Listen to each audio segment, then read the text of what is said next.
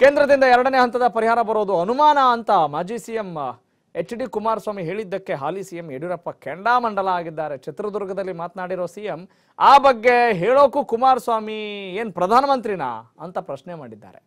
ಎರಡನೇ ಹಂತದ ಪರಿಹಾರ ನೀಡೋಕೆ ಎಚ್.ಡಿ. ಕುಮಾರಸ್ವಾಮಿ ತೀರ್ಮಾನ ಮಾಡೋದಲ್ಲ. ಅವರು ಮಾಜಿ ಸಿಎಂ ತುಂಬಾ ಬೇಜವಾಬ್ದಾರಿತನದಿಂದ ಮಾತನಾಡಬಾರ್ದ್ರಿ, ಹಾಗೆ ಮಾತನಾಡಿದ್ರೆ ಬೆಲೆ ಇರಲ್ಲ ಅಂತ ಗುಡುಗಿದ್ದಾರೆ ಮುಖ್ಯಮಂತ್ರಿ ಯಡಿಯೂರಪ್ಪ.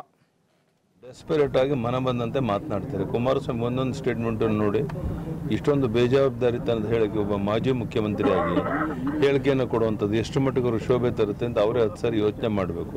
ಈ 1200 ಕೋಟಿ ಬಿಡುಗಡೆ ಮಾಡೋದ್ರ ಬಗ್ಗೆನೂ ಹಗುರವಾಗಿ ಮಾತನಾಡ್ತಾ ಇದ್ರು. ಈಗ ಬಿಡುಗಡೆ ಆಗಿದೆ, ಈಗ ಎರಡನೇ ಕಂತು ಬರಲ್ಲ ಅಂತೇಳಿ ಅವ್ರು ಯಾರು ಹೇಳಕ್ಕೆ ಎರಡನೇ ಕಂತು ಬರಲ್ಲ ಅಂತ ಹೇಳಕ್ಕೆ ಅವ್ರಿಗೇನು ಅಧಿಕಾರ ಇದೆ? ನೀವು ಪ್ರಶ್ನೆ ಕೇಳೋರ್ಗೂ ನಾನು ನಿಮ್ಮನ್ನು ಕೇಳಕ್ಕೆ ಇಚ್ಛೆ ಪಡ್ತೇನೆ. ಕುಮಾರಸ್ವಾಮಿ ತಗೊಳ್ಳೋ ತೀರ್ಮಾನನೋ ಕೇಂದ್ರ ಸರ್ಕಾರ ತಗೊಳ್ಳೋ ತೀರ್ಮಾನನೋ ಡೆಸ್ಪರೇಟ್ ಆಗಿ ಮನ ಬಂದಂತೆ ಮಾತನಾಡ್ತಾರೆ. ಕುಮಾರಸ್ವಾಮಿ ಒಂದೊಂದು ಸ್ಟೇಟ್ಮೆಂಟ್ ನೋಡಿ ಇಷ್ಟೊಂದು ಬೇಜವಾಬ್ದಾರಿತನದ ಹೇಳಿಕೆ ಒಬ್ಬ ಮಾಜಿ ಮುಖ್ಯಮಂತ್ರಿಯಾಗಿ ಹೇಳಿಕೆಯನ್ನು ಕೊಡುವಂಥದ್ದು ಎಷ್ಟು ಮಟ್ಟಿಗೆ ಅವರು ಶೋಭೆ ತರುತ್ತೆ ಅಂತ ಅವರೇ 10 ಸಾರಿ ಯೋಚನೆ ಮಾಡಬೇಕು. ಈ 1200 ಕೋಟಿ ಬಿಡುಗಡೆ ಮಾಡೋದ್ರ ಬಗ್ಗೆನೂ ಹಗುರವಾಗಿ ಮಾತನಾಡ್ತಾ ಇದ್ರು. ಈಗ ಬಿಡುಗಡೆ ಆಗಿದೆ, ಈಗ ಎರಡನೇ ಕಂತು ಬರಲ್ಲ ಅಂತೇಳಿ ಅವ್ರು ಯಾರು ಹೇಳಕ್ಕೆ ಎರಡನೇ ಕಂತು ಬರಲ್ಲ ಅಂತ ಹೇಳಕ್ಕೆ ಅವ್ರಿಗೇನು ಅಧಿಕಾರ ಇದೆ? ನೀವು ಪ್ರಶ್ನೆ ಕೇಳೋರ್ಗೂ ನಾನು ನಿಮ್ಮನ್ನು ಕೇಳಕ್ಕೆ ಇಚ್ಛೆ ಪಡ್ತೇನೆ.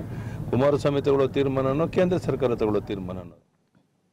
ಓಕೆ, ನಾವು ಕೂಡ ಆ ಪ್ರಶ್ನೆ ಕೇಳೋಣ. ಯಾವ ಆಧಾರದ ಮೇಲೆ ಹೇಳ್ತೀರಿ, ಯಾಕೆ ಹಂಗೆ ಹೇಳ್ತೀರಿ, ಯಾಕೆ ನಿಮಗೆ ಬರೋದು ಇಷ್ಟ ಇಲ್ವಾ ಅಂತ ಕೇಳ್ತೀವಿ. ಆದರೆ ಸದ್ಯದ ಟ್ರ್ಯಾಕ್ ರೆಕಾರ್ಡ್ನ ನೋಡಿದಾಗ ಹಾಗೆ ಅನಿಸಿರಬಹುದು. ಆದರೆ ಅವ್ರು ಹೇಳೋದು ಅವರಿಗೆ ಆ ರೀತಿಯಾದಂಥ ಅಧಿಕಾರ ಹಕ್ಕಿಲ್ಲ ಅನ್ನೋದು ಆ ಒಂದು ಹೇಳೋ ಹಕ್ಕು ನಿಮಗಿದೆ. ಆದರೆ ಇದು ಯಾವ ಆಧಾರದ ಮೇಲೆ ಹೇಳಿದ್ದಾರೋ ನಮಗಂತೂ ಗೊತ್ತಿಲ್ಲ. ಹಂಗೆ ಹೇಳಿದ್ದಾರೆ ಅನ್ನೋದು ಮಾತ್ರ ಇಲ್ಲಿ ಪಕ್ಕಾ ಆಗ್ತದೆ. ಆದರೆ ನೀವು ರಾಜ್ಯ ಸರ್ಕಾರದವರು ಕೇಂದ್ರ ಸರ್ಕಾರಕ್ಕೆ ಮನಮುಟ್ಟಿಸುವಲ್ಲಿ ಒಂದಿಷ್ಟು ವಿಫಲರಾಗಿದ್ದೀರಿ ಅನ್ನುವ ಒಂದು ಮಾಹಿತಿ ಇರೋದ್ರಿಂದ 1200 ಯಾಕೆ ಅಷ್ಟೇ ಸಾಕಾಗತ್ತಾ ಅನ್ನೋದೊಂದು ಪ್ರಶ್ನೆ ಇರೋದ್ರಿಂದ ಈ ಜಟಾಪಟಿಗಳು ಉದ್ಭವ ಆಗ್ತಾ ಇದ್ದಾವೆ.